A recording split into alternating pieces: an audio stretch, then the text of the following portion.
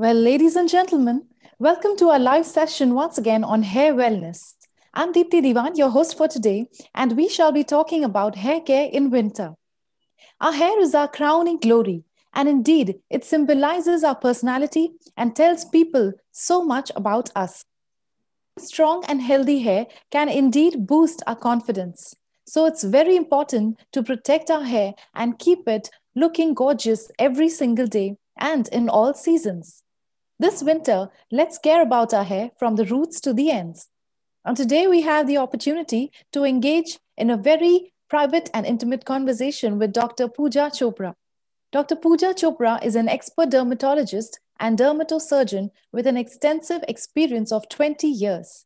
She has hands on experience in using the latest aesthetic treatments, including indication for lasers, hair reduction, pigmentation, PRP, mesotherapy, chemical peels, microdermabrasion for acne scars, facial rejuvenation. She has an expertise in treating extensive range of dermatological conditions related to skin, hair, nails, and great surgical skills towards electrodesiccation of warts, skin tags, mole surgery, repair, etc. Dr. Chopra practices at Akash Healthcare, Ayushman Hospital, Bhagat Chandra Hospital, and runs her private practice at Dwarka. Welcome, Dr. Chopra. Good evening, everyone, and it's great to be here. Thank you so much. And Doctor, today our viewers are really looking forward. आज हम बात करेंगे hair care के बारे में. So, Yes. one of the most common conditions that people face during winter is that of dandruff. So, Doctor, please tell us what exactly is dandruff? Okay, so dandruff per se is not a medical condition. It's very common. It's not a disease as such. Dandruff, as even a layman can say, कि मुझे dandruff हो गया, or I have dandruff. So dandruff is a very layman's term which is used for scaling of the scalp. Okay, so dandruff without any symptoms goes unnoticed because it is basically flakes that occur on the scalp.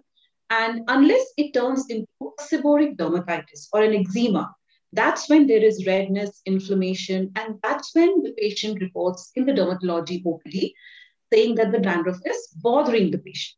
So if the patient is not concerned about the symptoms, dandruff per se is a very common condition which 90% of the time goes unnoticed. However, when the scalp, the scales, they become clumped and they're visible, and in winter especially people tend to wear black.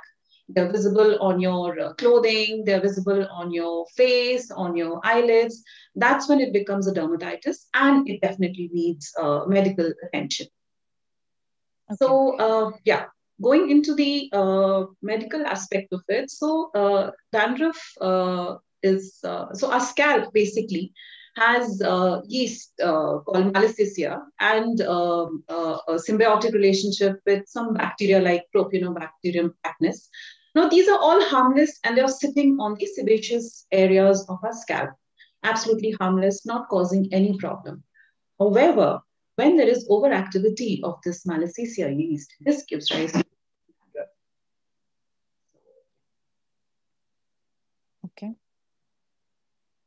Going forward, dandruff just causes visible scales without any itching. There is no visible inflammation. However, there is a microscopic inflammation, and that's when the patient complains of an itchy scalp. That's when the patient comes to you with itching. That's when you have to address the itching. So if we go looking into the pathology, that is the cause, why exactly, what is happening in the scalp that is causing dandruff. So as we all know, our skin sheds, there's a cell turnover. The skin sheds its skin, the cells every 4 to 6 weeks. Okay. So when these scales, they reach the surface, that's when you see them as shedding of scales. Okay. Overactivity of this Malassezia yeast gives rise to clumping of scales. So जहाँ वो flaky dandruff होता है, वो clumps बन जाते हैं, मोटे-मोटे clumps बन जाते हैं, and that's when you have dandruff turning into an eczema or a seborrheic dermatitis. Super added bacterial infection gives rise to a very fishy kind of an odor. There's a smell that is associated with dandruff. So that is because of the super added bacterial infection. It's because of the oily secretion. And that's when the patient has redness, itching, and reports to us in the OPD for treatment of dandruff. Over to you, Deepti. Okay. Well, thank you, doctor. And doctor, people who suffer from dandruff, they really Yeah. dread winter season. So, Yes. what is the link between dandruff and winter? Okay, so contrary to belief, people believe that dryness causes dandruff. Okay, that if it's dry, then dandruff will be more. So this is partially true. To some extent, it's true, but we must remember that the basic pathology causing dandruff is excessive sebaceous secretion, means excessive oily secretion. The fact that the theory that dryness causes dandruff kind of contra indicates that. So what happens is in our body we have sebaceous rich areas like the scalp, you have your face, your trunk, and upper back. So these areas are rich in sebaceous glands. What happens in winters is that the atmosphere is very dry. It is devoid of moisture. People tend to stay indoors, stay in front of heaters, use very hot water to bathe or wash their hair, which makes the skin, the scalp, extremely dry. Now, to counteract that, there is an excessive oily production. Okay. Now, this excessive oily production activates your Malassezia yeast, and this Malassezia yeast starts dividing, it increases in number. Now, this Malassezia, it acts on the oil present, the sebaceous secretion with the help of certain enzymes or lipases and converts it into fatty acids. And this kind of aggravates the dandruff. Okay. So if we look at winters, it is basically the dryness. The dryness per se is not causing dandruff. Dryness is causing an overactivity, a counteractive production of sebaceous secretion, which in turn aggravates the dandruff. Okay. So externally it is dry, but yes, internally externally your it is body dry. is Yes, secreting yes, sebum. yes, So exactly. So that's a misconception that most people have that dryness causes dandruff, which to some extent is okay, but then the real pathology is excessive sebum on your scalp. Okay. Thank you, doctor. So then in that case, doctor, how does one avoid that condition? How does one avoid getting dandruff? Do you control, because you cannot control the sebaceous glands? Yes, we cannot. So, A very popular belief amongst us Indians is that if you have dandruff, oil your hair. If you oil your hair, the dandruff goes away. And the mantra for treating dandruff is oiling, which is not true, because most people believe it's the dry scalp causing the dryness. So if you oil your scalp, then the dandruff goes away, which is not true. The certain precautions that you need to take during winters, starting with don't use very, very hot water to wash your scalp. It should be lukewarm. It should not be hot, not towards the hotter side. Prolonged baths are also a no-no. Just a quick shower and a quick wash. Avoid blow drying your hair. Avoid using chemical products. Avoid excessive exposure to sun. And if you do need to oil your hair, you can definitely do that maybe for a couple of hours. So contrary to popular belief that an overnight application of oil is extremely important for the bounce and luster, that's not true. A couple of hours should suffice. So even if you have dandruff, even though we tell the patient not to oil, but if the patient is very adamant, you can oil your hair maybe for 1 or 2 hours and use a regular shampoo to rinse it off maybe once a week. okay. So, overnight oiling, use of hot water, and your cosmetic products, all these things can be avoided. And of course, the role of diet goes a long way, not just in dandruff, in maintaining good health of your hair and skin. So a good protein-rich diet, biotin supplements, and of course, if the dandruff is bothering, then of course there are medications, and you have anti-dandruff shampoos that play a role. So that comes in later Sure. when we seek medical help for dandruff. Right. We'll come to that, doctor, in detail later. So, doctor, you mentioned that dandruff and seborrheic dermatitis. Yes, yes, So, from what we understand, it's the same thing, but the extent is different. The extent of yes, yes. inflammation, perhaps. So So then, for how does a person differentiate between the two, and when does a person actually get worried about it and seek medical attention? right, so dandruff per se is a non-inflammatory component of a seborrheic dermatitis. So if you look at dandruff, the scales are whitish, flaky, might not associated with itching, and they're restricted only to the scalp, mainly the hairy areas, the scalp.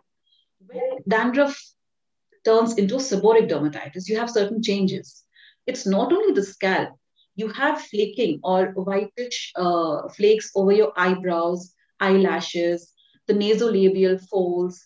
You can have rashes behind your ears, the retroauricular areas. You can also develop small papules or acne like lesions on your upper chest and back. So then we know that the dandruff has progressed to what is known as seborrheic dermatitis. Seborrheic dermatitis is an inflammatory form of dandruff wherein there is redness. Inflammation manifests itself as redness. There might be itching. And the scales, instead of being white, they're slightly greasy. They have a slightly yellowish tinge to it.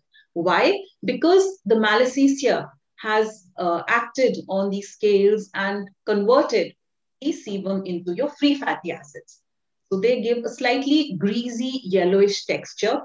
The scales tend to get clumped near the hair follicle rather than dandruff, which is kind of flaky and tends to fall. When it becomes seborrheic, the flakes become clumped and are adherent to the hair shaft, the hair root, and the hair shaft. And associated with symptoms, so the patient does know that yes, this is something more than dandruff that's bothering me, and I need to seek medical help. Okay. Sure. And doctor, could you please elaborate a little more on the etiology of dandruff? What exactly is the cause? You mentioned malassezia. Could you please elaborate a little bit more on that and any other microorganisms if they have a role? Yes, so we have Malassezia is the yeast that is mainly responsible. We have Propionobacterium acnes, Propionobacterium epidermidis. So they have a very nice symbiotic relationship and not causing any symptoms and sitting in our sebaceous areas. It's just when the pathology sets in when they become active. So on one hand, your Malassezia is getting active. On the other hand, there is super added bacterial infection with Propionobacterium acnes which gives rise to your rancid odor. It can cause secondary bacterial infection. And these Propionobacterium acnes is also associated with your papular lesions or acne lesions that come along with seborrheic dermatitis. So a patient can prevent with papule or acne-form lesions, which again are a part and parcel of your seborrheic dermatitis. So we have Malassezia, we have Propionobacterium, a couple of species. When this balance, the balance between all these microorganisms is disturbed, that's when the symptomology arises. Thank you, doctor. And doctor, you mentioned some external factors like, for example, going out in the sunlight, too much of sunlight, and excessive using of the hair dryer, perhaps. Yes, yes, Also, we've heard shampooing your hair too much or yes. frequent combing. Do these things Frequent cause combing, hair yes. All these things, they take away the essential oils from the scalp, frequent sitting in the sun or frequent washing of hair or using chemicals, whether it's in shampoos or your hair products, then again takes away the essential oils from your scalp, makes your scalp extremely dry, and like we discussed initially, makes the hair more prone to dandruff. Absolutely. So if we can avoid it as far as possible, especially if a person is prone to dandruff, he or she can avoid and take the necessary precautions so that the disease does not go to the eczematous stage of seborrheic dermatitis. Right. Would you be able to give some guidance to our viewers as to how many times is it considered good enough to comb your hair or wash your hair with a shampoo? The See, frequency. summers definitely people feel the need to wash their hair more frequently compared to winters. So I personally feel twice a week is more than enough, but summers definitely it can be thrice a week as well. Women tend to wash their hair at a lesser rate than men, of course. Men anyway wet their hair every day, but using a shampoo every day is a definite no-no. You can, I mean, there's a difference between the way males and females wash their hair, the frequency, and the products used. So women especially tend to be more cautious about their hair wash schedule. So during winters, I think twice a week should suffice. You can use oil, like I said, for a couple of hours prior to shampoo once a week, that if it's absolutely necessary. And combing definitely in the morning. I mean, some people have that obsessive, compulsive habit of, combing their hair every hour, every 2 hours. So that should not be done because the hair becomes weak and breaks from the shaft. So twice a day, definitely. And again, it depends on your whether you are staying at home or you're stepping out for work. So all these factors play a role in deciding how often you must comb your hair. Um, Sure. And doctor, things like using helmets, wearing helmets, hair caps. Do these things also cause more dandruff? uh, they do cause occlusion. So what is the again the main root cause? What do helmets do? They cause occlusion, scarves, and things like that. They occlude.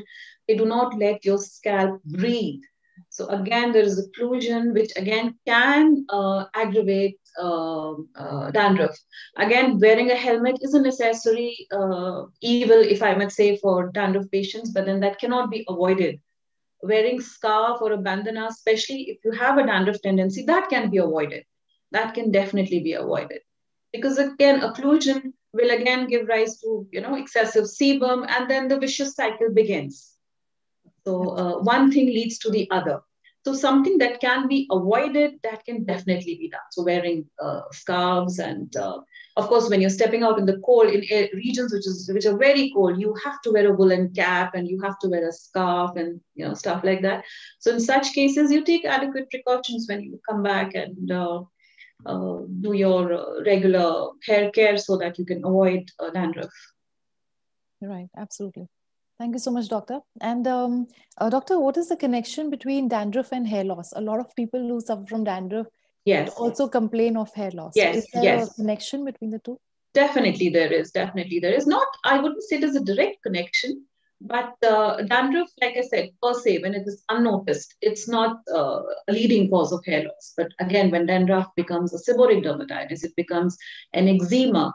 It makes your hair weak and tends to break easily.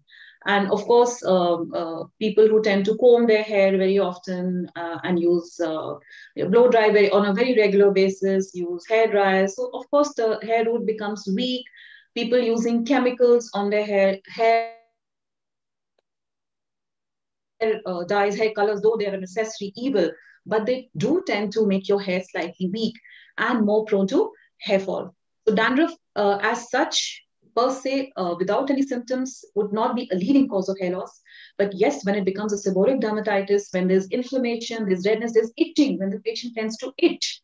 So patient sometimes has uncontrollable itching. So constant itching also weakens your hair shaft, and that causes hair loss, hair breakage. Right.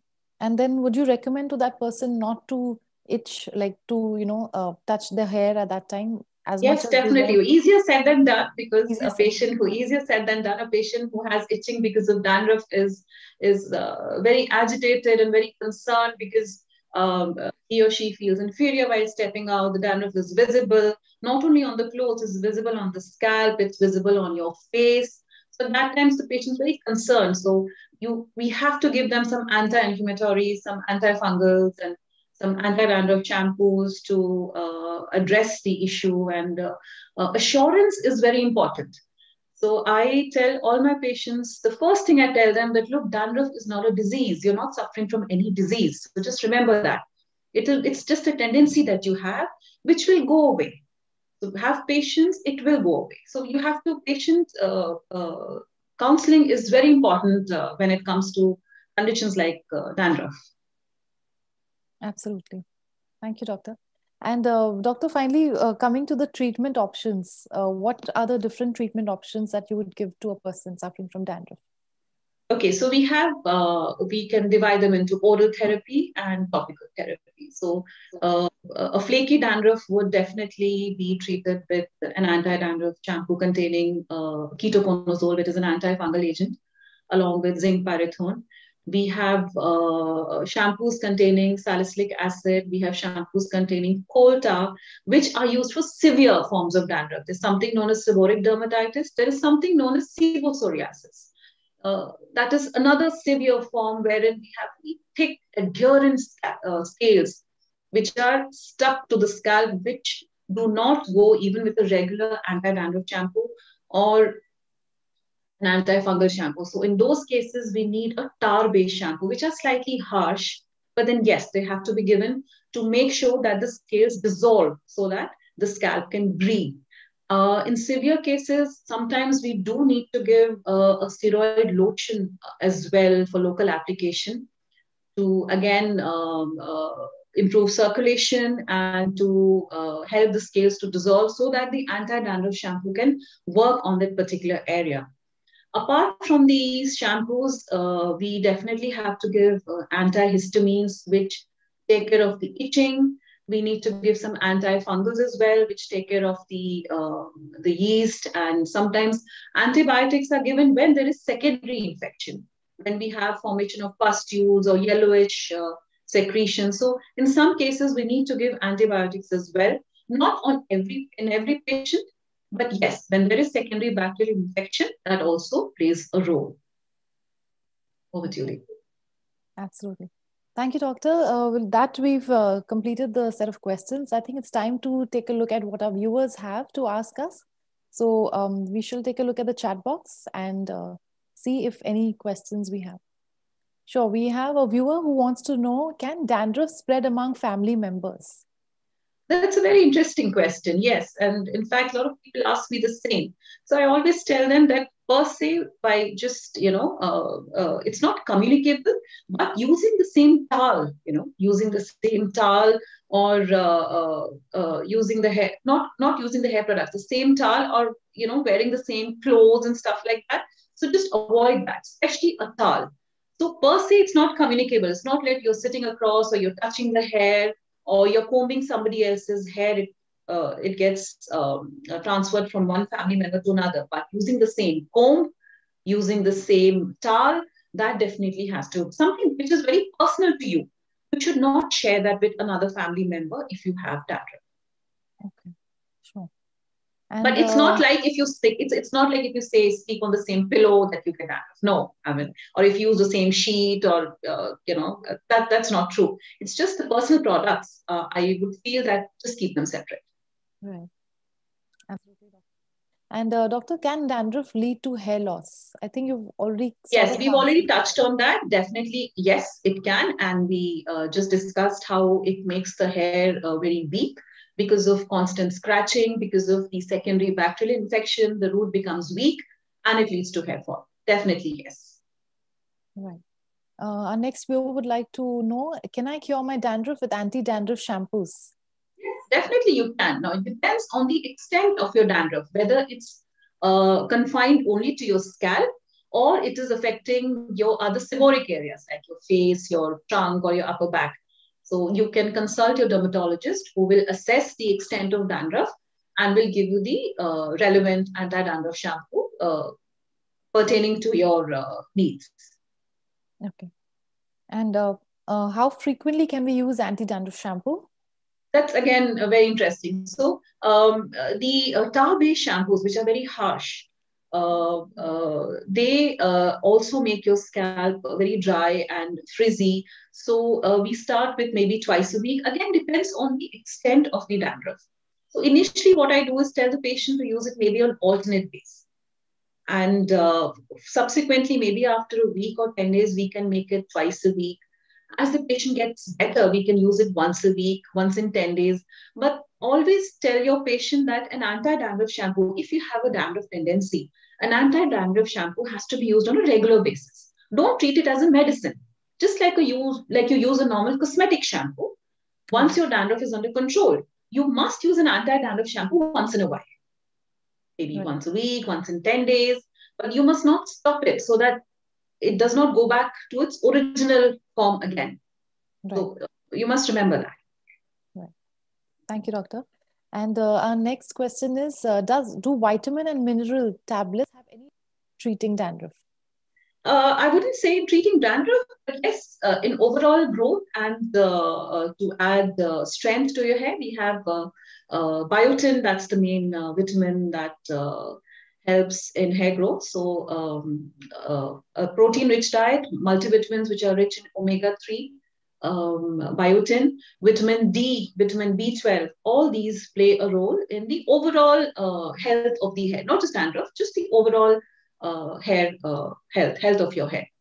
Okay.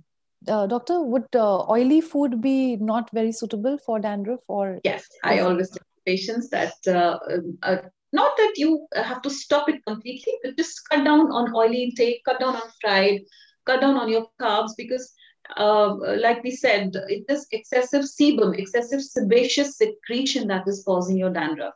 So I wouldn't say stop it completely, but if you can cut down on it, well and good. It'll just help you keep your skin and hair healthy. Okay. Well, hope that helps our viewers. Doctor, can hair mask help in dandruff clearance? Hair mask is a very cosmetic. It's a very cosmetic therapy. I don't think it's going to help in dandruff per se.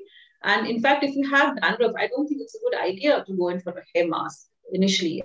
You need to first control the dandruff, make sure scalp is clean, and then you can go in for a hair mask, which is more of a cosmetic therapy than a medical kind of a therapy. So it's entirely your choice. It's a patient's choice. You want to go in for it, definitely yes, but don't think that it's going to take care of your dandruff. No, it won't. Right. Because there's a lot of home remedies available online, right? People go in for curd So hair mask or yes, so sometimes, like I said, they help in the initial stages when you have just flaking, you know. So we have curd, we have the Ayurvedic products like we have amla, we have Rita, Chikakai, you know, these have anti-inflammatory properties. Coconut oil as such has antimicrobial properties.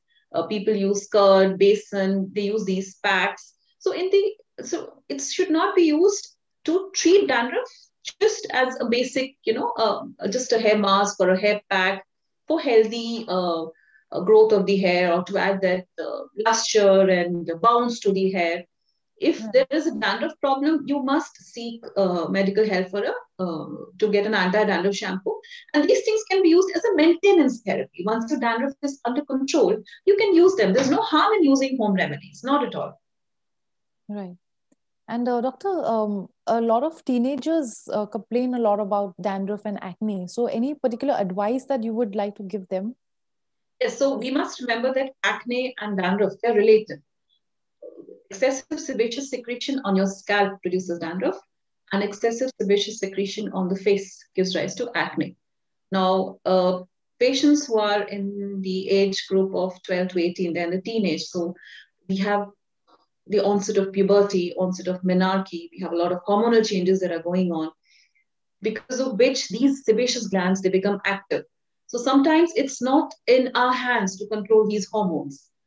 So how do we take care of our skin and hair? So again, like we just discussed, cut down on your oily intake, cut down on your carbohydrates, keep your face free of oil by using a good face wash depending on your type of skin, whether you have dry skin, combination skin, or oily skin. Hair care, like we just discussed, if you do have dandruff issues, you can use an anti-dandruff shampoo off and on, depending on the extent of dandruff. And if there is secondary bacterial infection, you need to seek medical help. Avoid oily, sticky creams on your face. Avoid cosmetic products on your hair as far as possible. I would say avoid hair color as far as possible, as long as you can, extend it. Avoid all these things. And yeah, you're good to go. But just remember the pathology is the same. People think that acne is different and dandruff is dryness. But no, the pathology is the same. It just manifests itself in a different way.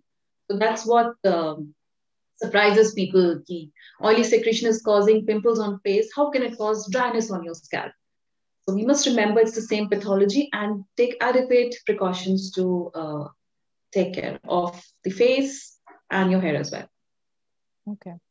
Well, that was indeed the next question. Hair dyeing, can it lead to dandruff? So I think you Yeah, sort of hair mentioned. dyeing wouldn't directly lead to dandruff. I wouldn't say directly lead to dandruff, but hair dyeing sometimes causes dryness of skin. And like we discussed in the beginning, how dryness, to counteract the excessive dryness, the body starts producing excessive sebum, and then it's a vicious cycle.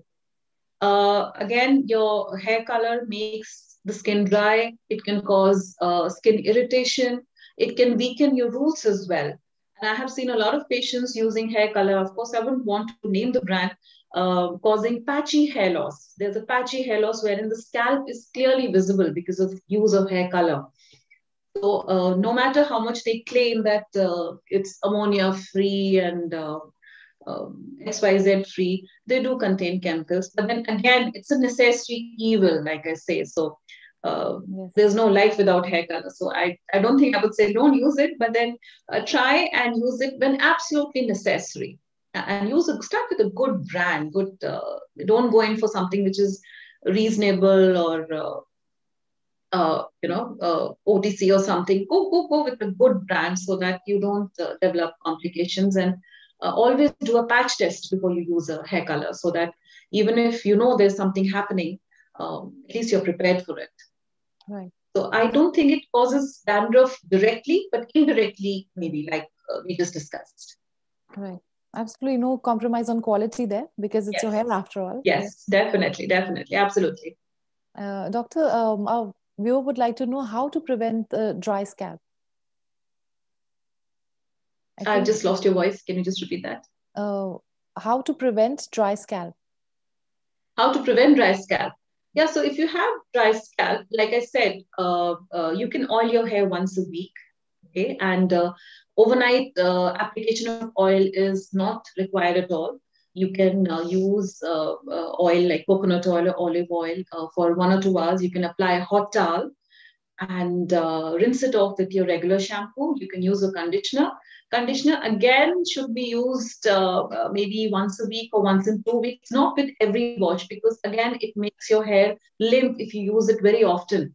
It makes your hair very thin and limp. So, contrary to belief that conditioner adds manageability to your hair, you should not use it with every wash. Okay. Sure. And doctor, does exercise play an important role in controlling dandruff? Exercise just improves the circulation. It improves the blood circulation to your scalp, to your face, so that I don't think it helps to control dandruff as such. It just helps the circulation. So a good circulation means healthy hair, healthy scalp. So it's not a treatment, an option that if you exercise, the dandruff goes off. No. Right. It's just for overall health, right? Overall health, yes. Overall health, definitely, yes. Okay. Well, thank you so much, Doctor. With that, we've come to the end of all our questions. And indeed, I have to say it was an insightful and very informative talk. We thank you for your valuable time and for answering all the questions so Thank you for patiently. having me here. It was a pleasure. Thank you so much. Absolutely. Thank you so much, Doctor. Thank you for valuable time.